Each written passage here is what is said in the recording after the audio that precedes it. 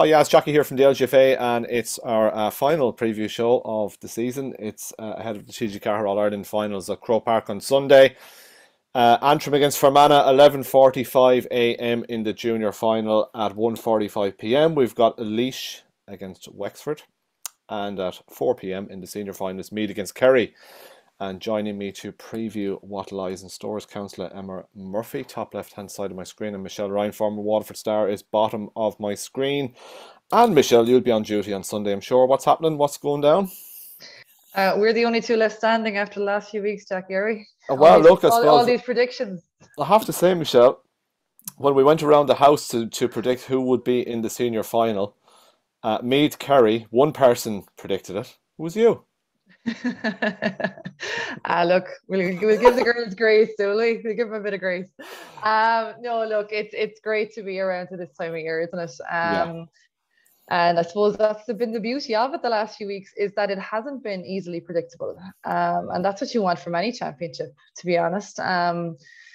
Because like there's no taking away from the incredible accomplishments of the teams that have gone before and the records that they've had, but new teams just bring that extra layer of excitement and anticipation, and kind of anything can happen, as we saw last year. So no, really looking forward to the games. I think what we're seeing as well this year is you have teams in all three finals who've lost big All-Ireland finals, whether they're senior, intermediate or junior, and maybe they're learning from losses as well. Over all the three grades, obviously Meath had to go through All-Ireland final heartbreak before they could get their achievement last year, but maybe that old adage of you have to lose one to win one kind of maybe things true for some of these teams, and it's all to play for. I can't say I think there's any big gap between any of the teams in any of the three finals. Just looking at their preparations going into the big day, which even makes it even more, I suppose, eagerly anticipated. But yeah, look, I'll be working on co-commentary on the senior game. I'll be on the sideline for the junior game, and I get to sit back and watch and enjoy the intermediate games. So looking forward to all three games ahead on Sunday. Yeah, you mentioned the fact, Michelle, of you have to lose one to potentially win one. Like if you think back on the junior grade, Loud lost one, won one. Fermanagh, I think, lost one and won one. Wicklow Wicklow in 2020 lost one against Fermanagh and came back to win one. So Antrim will now be hoping that it's their turn. And it's pretty similar as well in the intermediate, that in recent times, the previous years' runners-up have come back to win it. So it's a very, very valid point that you make. Can I also say a thanks to your dad, Michelle, right, on the record here, because I was down again in your house last night and he was talking me through the great teams of 97 and 98 who will be honoured at Croke Park on Sunday, the Jubilee teams from Waterford who met Monaghan over 3 epic games back in the day, and he was talking me through some great names. I have them all on the list here in front of me: Annalisa Crotty, Regina Byrne, Siobhan O'Ryan, the O'Ryan twins, Noreen Wall, Fiona Crotty, Marie Crotty, Anya Wall, to name but a few. Absolute legends. And so to honour those players as well at Croke Park on Sunday, Michelle, is going to be very, very special, along, of course, with the Monaghan teams of 97 and 98. And you're talking about players like Brenda McInnesby, Jenny Green and Angela Larkin, Niamh Kindlin, Edel Byrne, Linda Gartland. The list goes on and on. I mean, those are, when you were growing up, Michelle, I'm sure you were reared on tales of these great teams and these epic matches.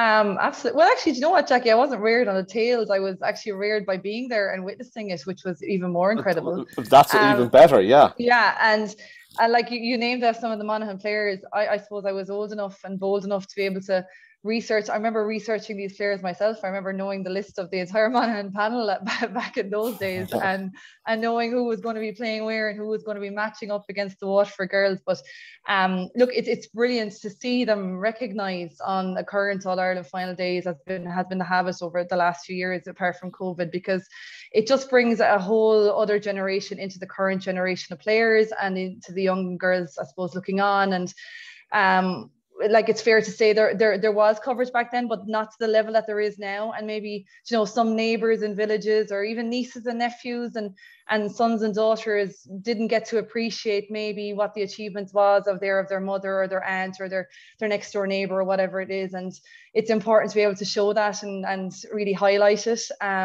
Because, like, you know, none of these players, even today or tomorrow or on Sunday, would be playing if it wasn't for the players that went before them, because everyone has taken inspiration from somewhere. So it's great to see those teams being recognised, and, you know, long may it continue.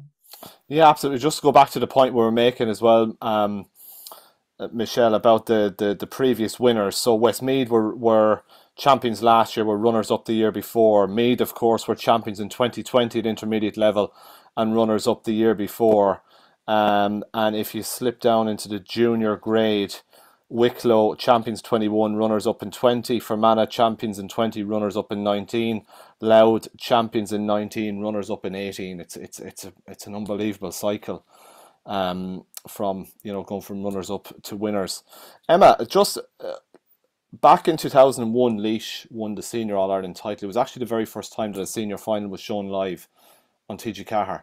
Laois haven't been back in an All-Ireland final since, but on Sunday they are. I mean, you've kept a very close eye on the intermediate grade. I know you're a big fan of this Laois team, but also Wexford. This promises to be an absolute cracker of a game. Yeah, this one I'm really looking forward to, and particularly the level of scoring and the open play that both have been playing all year. Like, if it's not high scoring, I'm finding a very expensive hat and I'm going to eat it. It's, it is, two teams that are putting cricket scores up throughout the championship, throughout the provincials and throughout the league. But Laois are so exciting to watch, watching kind of Mo Nerney and Around Fitzpatrick in full flight, Emma Lawler adding to that attack. It's just, they're a phenomenal outfit, and they've experienced hurt, this year as well. I mean, they've lost to Wexford already in that slightly infamous semi-final that went to extra time, and Wexford had the massive comeback.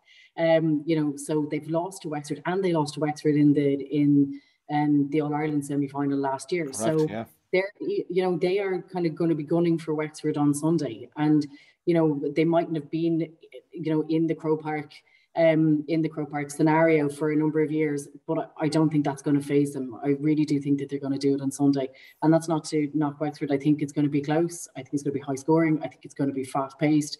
And look, Wexford have been there. They were there last year. They experienced big hurt against Westmeath. And it was a big win for Westmeath as well last year, and Wexford will want to right that wrong.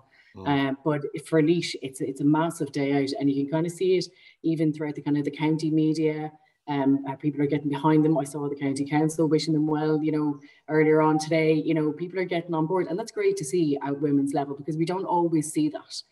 We don't always see at ladies level that, the same kind of traction is kind of there within the county, but it does seem to be there, and hopefully the Laois support come up in their buses and their droves on Sunday, and from Wexford as well. But it's great to see that the recognition throughout Laois as well for what they've done this year, and for the achievement of getting to Croke Park. So it really does promise to be a big one, and big scoring one too. And they have, obviously, you mentioned scoring. They've Mo Nerney is top of the scoring charts across the country in the All Ireland series. For Laois, leading the way in the race for the Zukar Golden Boot, and you also have in second place Aisling Murphy from Wexford. So not only could TG4 All-Ireland Intermediate title be decided on Sunday, but we also might learn the identity of the top scorer from that game. Emer Smith is in with a shout from Fermanagh, and we also have Louise Nemir-Hurtig as well, who's in with a shout. So these two players, though, Emma, Aisling Murphy and Mo Nerney, wow. I mean, what can you say? Phenomenal footballers. They're quite good, yeah. I love watching both of them, even though it was kind of brokenhearted watching Aisling Murphy in full flight, against Roscommon. She did serious damage against Roscommon. Her physicality is just second to none. The power and pace when she's running at defences is just, it's incredible. It's my favourite type of football, which is why I love watching them. Herself, Mo Nerney can kick and pick points from anywhere. She has two beautiful feet. And it's going to be a really interesting scoring battle between both of them. But don't write off her own Fitzpatrick in that kind of battle either. She's been really contributing heavily in the scoring charts. this year. And I think, you know, whoever gets their defensive structure right for this will win it. And that's, you know, that's going to be, you know, that is going to be the tale there for both teams. Both teams have extremely, you know, brilliant attacks, but, you know, Wexford showed against Roscommon that they've an excellent defence, and their transition from defence to attack was really kind of the winning of that game against Roscommon. Their ability to transfer the ball into their powerful forwards, turning over quick ball, into the powerful forwards and into the likes of Katrina Murray, and then transitioning to Ashton Murphy it was where they had the winning of that game. And again against Tyrone, I mean, they went in as underdogs against Tyrone, a Division 2 team. You know, most people expected Tyrone to come out on top of that one, and Wexford got their tactics right. So, you know, John and Lizzie are doing a great job down there. So it's, you know, if they get the tactics right against Laois, get the defensive structure, you know, they could beat them. I still do fancy Laois though, but I do think that it's, you know, that the defensive, whoever gets the defense right will win that one. Okay. Right, before we get stuck into the senior one then, so Antrim and Fermanagh kick things off. So we've got a Leinster derby at intermediate level. We've also got a derby, provincial derby at junior level, Antrim against Fermanagh. Two teams, Michelle, who know each other quite well. They've met 3 times already this year. Antrim have had the upper hand in Ulster, and Fermanagh won in a Lidl National League match. Two teams who, you know, from the outside looking in, have grown incrementally and have really hit top gear in the last couple of weeks, particularly in their semi-finals, running up big scores against good teams in Limerick and Carlow. I suppose, look, what does the provincial nature of it bring to the table, Michelle? And the fact that you know each other so well, can you equate it to maybe something from your own career and playing against Munster teams on a regular basis? Does that bring extra tension, or are you more relaxed because you know a lot about the opposition? What's the dynamic there? I think with regards to the opposition, you're a little bit more comfortable in the knowledge of what you're up against. Okay. You know what's going to happen. You know the players. You're well versed on how their style of play, and you should be well versed yourself onto how to counteract it. I think when you have an opposition that you're that familiar with, all you have to deal with then is getting to grips with the actual occasion itself and making sure that doesn't play too big a part in your mindset leading into the game, and that you really just are able to bring it back down to the basics of a football game against a team that you know that you can beat should you play well. And I was doing a bit of prep this week for the junior game, and there were so many similarities in the two sides over the championship season. And I suppose looking at Antrim, both sides would have had bad starts to certain games in their championship this year. Do you know, I think it was Fermanagh went 1-3 down or 1-5 down to Carlow in the first round. They were 1-3 down to Limerick in the semi-final, and then they kind of got their act together, you know, and really kind of came back at it. So they're showing that they're maybe not starting as well, but they're able to finish out games. Now, having said that, against Limerick, I mean, it was 16 scores to 15. The goals were the difference. They really were the difference in that, and they need to, I suppose, sometimes when I see a team only scoring 9 points, it is a little bit worrying, you know, that there haven't been more, I suppose, point opportunities there. But the more important thing is that the goal chances were taken as well. So that's a benefit to them. They know they have goal scoring scorers in their midst.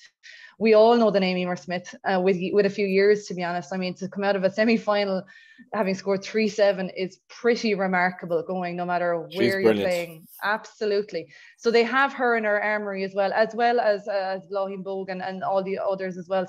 So they have a lot of positive take for that. Now, Antrim, while they would have started slow in their round games, they got that together in the semi-final. They were pretty convincing from the very start and kind of held the control the whole way through their semi-final against Carlow. And Carlow were a stiff opposition to them. But what I see with Antrim is in their first game, I think it was here, they had 12 scores against Limerick. And with each game, they were increasing their scoring rate. So they got 26 scores against New York, 21 scores in the semi-final. So they're showing kind of a gradual improvement. They've improved their starts. They've improved their score taking. They have some incredible players in their mix as well. I mean, their own captain, I think Carey is absolutely vital to everything they do. She's a real link and a strong player. And then Saoirse Tennyson in the centre back is a real dynamic, bursting forward kind of centre back who will really have to be watched, to be honest. You know, the danger she can cause and the opportunities she can create for others up ahead. So look, what I would say is, you know, both teams are very similar leading into this in their preparation. Antrim seems to, I suppose, fixed to a degree how they've started some of their other games. But at the end of the day, it's this All-Ireland final, and everyone will be hoping to start well. Everyone will have their tactics in place. But that's the brilliant thing about it. It's a game of instinct, and you just don't know what's going to happen until the ball is thrown in and who deals well from the get-go. Fermanagh have the experience of All-Ireland finals, though, I suppose. And that's the one thing. They have yo-yoed up and down a little bit since 2017.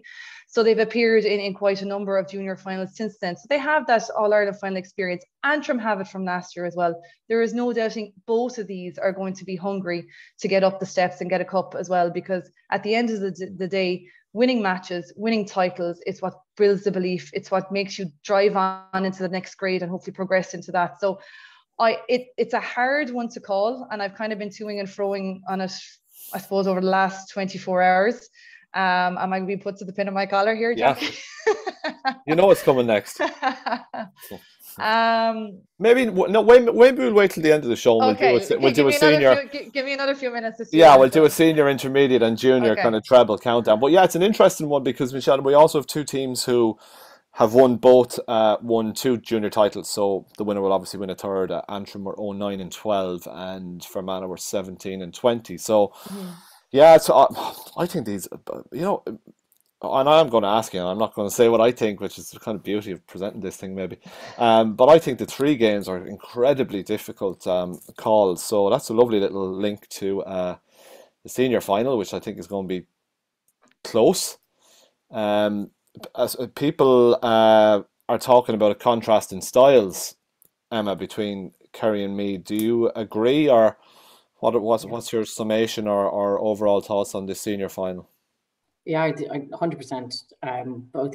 I mean, like I said in a little preview I wrote for you during the week, that I think that if Kerry play Kerry's style, that they have to play their own style of football to win this game. If they start playing Meath football, or they start, adjusting what they do to contrast Meath, they're going to get themselves. They surely won't deviate though at this stage, Emma. I hope not. I hope not, because Kerry in full flight have been a joy to watch this year. They were a joy to watch in Croke Park in the semi-final. It's exciting, it's direct, it's physical, it's passionate, and it's great to see. It's great to see them there at this stage. They deserve to be there, and on the kind of level of football and the way that they've played football, and they can, the team spirit, the team camaraderie would actually remind you a little bit of me a couple of years ago. They're taking the same kind of trajectory through Division 2, winning Division 2.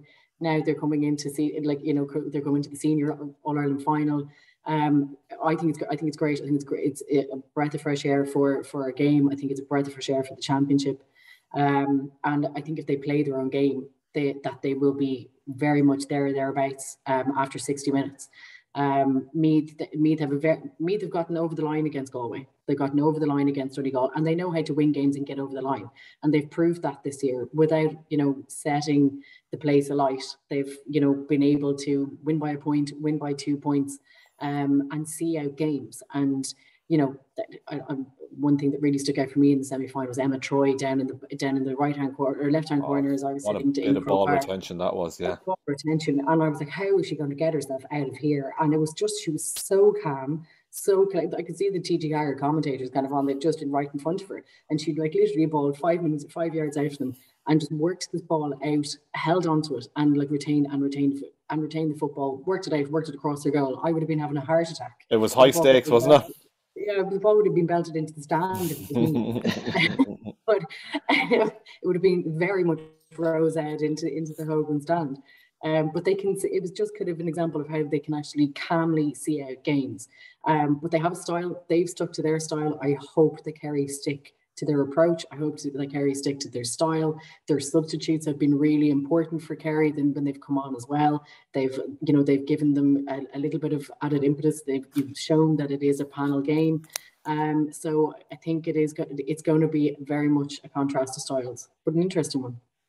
Yeah. No, would you agree with all that, Michelle? I think Emma summed it up pretty well. Absolutely. I don't think I could add much more. I totally agree. 2 different styles. I wholeheartedly agree that Kerry have to go out and play their game. I think maybe that was a little bit of what Donegal's downfall was in the first half as well. They went out to play, I suppose, a kind of defensive system against the team who had kind of mastered that defensive system and quick break. And when they opened up their style of play in the semi-final a little bit more, you could see they had more to offer and they could maybe punch holes where they thought they couldn't. So I totally agree with that. And do you know what? If I was Kerry, the only one small area I think I would be very mindful of is, I don't have a stat to back this up, it's just from being at the games, is to me, Emma Duggan's scores, the majority of her scores come from, if you're facing the goal, edge of the D on slightly to the right hand side. It's her favourite spot to kick a point from, in my opinion. And if you see her kind of drifting up that wing, up into that place, you need to close that shot down. That's what I would say, because no matter what stage of the game it's going to be, she's so comfortable taking those. And I'm not for 1 second suggesting that's the only thing she has in her armoury. But same kind of position where she scored the goal in the final last year too, Michelle. Absolutely. Yeah. It's just, you can see her. Interestingly enough, she started actually wing back in the semi-final against Donegal and just kind of kept it drifting up and down that wing. In the semi-final, in the second half throw-in, she lined herself up wing back and started drifting up and down there and just positioned herself always there at the edge of that D on the right-hand side. And that's the only, I suppose, spot that you could kind of say, okay, that's maybe a guaranteed danger area where they're going to be taking shots from. But like I said, that's not the only thing in their armoury by any stretch of the imagination. Kerry have to bring their fast play. They're very strong in the middle, but they leave the ball quickly into the forwards. Niamh Carmody to me has been outstanding this year, and rightly so. The likes of Louise Mahertig and Siofra O'Shea, who's great to see back there as well, Kaylee Crone and Emma Costello have been, acknowledged for the incredible performances. But I really think Niamh Carmody as well has been such a creative link player. She sees everything that's going on. She has a hand in almost everything as well. So I'm looking forward to seeing two contrasting styles and how each team adapts to it. And I agree with Emma. I think if they can really throw everything at that Meath team, that there's no reason why this won't come down to the wire. My only worry is if it's only a point or two with 2 or 3 minutes to go, that's where I think Meath will, I suppose that mindset of champions and digging results out would see Meath through. Okay. I'll tell you what, you've whetted the appetite. Right, so it's neck on the chopping block. That's what we're here for, no? Absolutely. Emma, winners, senior, intermediate and junior. Give me your three.